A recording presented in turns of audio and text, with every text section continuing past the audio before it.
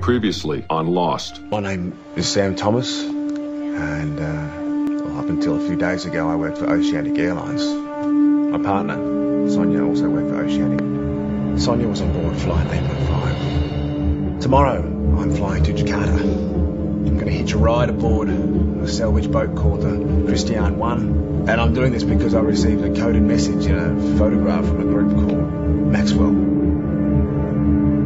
I've had enough of waiting until it's too late.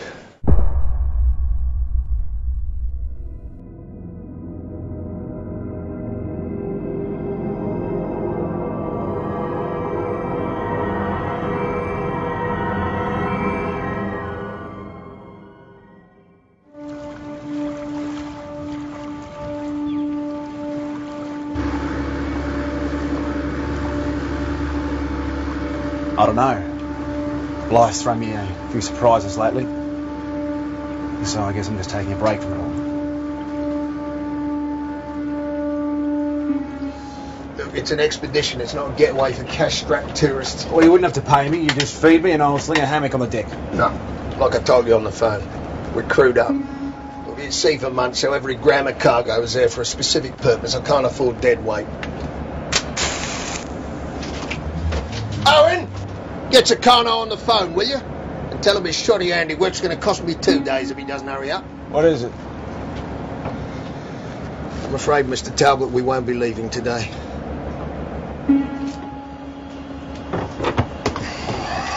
That, Mr. Ockham, is unacceptable. We're already a day over schedule.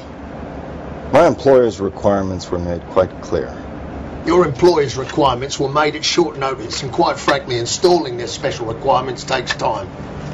It's a chart plot, all right. Like I say, it's just the SPU board. You know how to fix it? Fix it? I could probably build you a new one from scratch. Sukarno's ringing back in 3 minutes. You beat him to it, you got your hammock.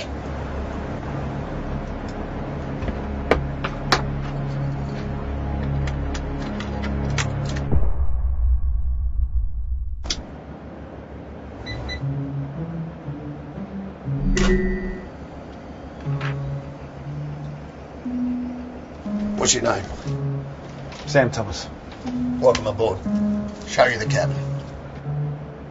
What's your interest in the Sunda Trench, Sam Thomas?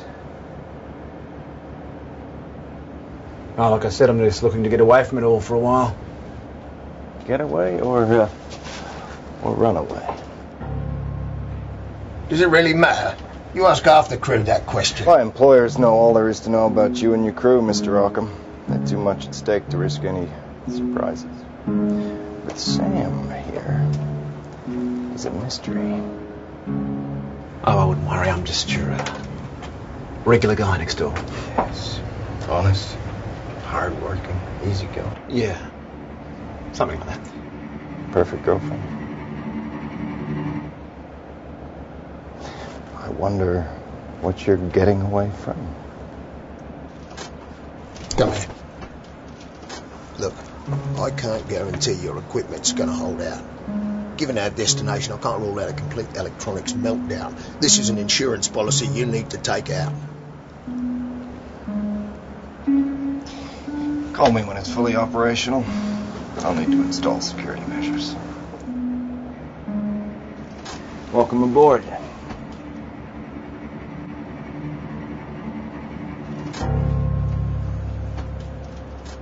You really know how to make friends, don't you?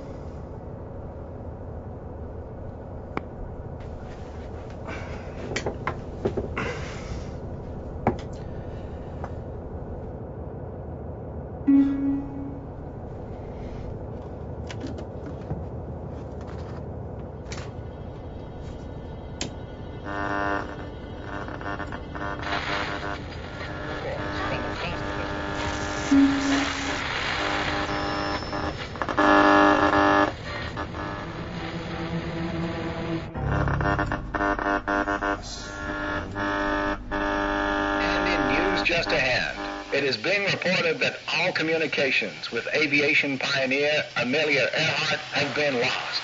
Miss Earhart was en route from New Guinea to Howland Island as part of a daring round-the-world flight. A tireless advocate for the aeronautical industry, Miss Earhart was the first woman to cross the Atlantic Ocean, as well as the first to cross it solo. She regarded aviation as a relatively safe form of travel that should be widely adopted. The last verified communication received by the United States Coast Guard was at 8:43 a.m. today and indicated that Miss Earhart's Lockheed Electra was low on fuel. A search is already underway by the Coast Guard. There are many reports from across the Pacific of communications picked up from Miss Earhart's plane, but these are yet to be authenticated.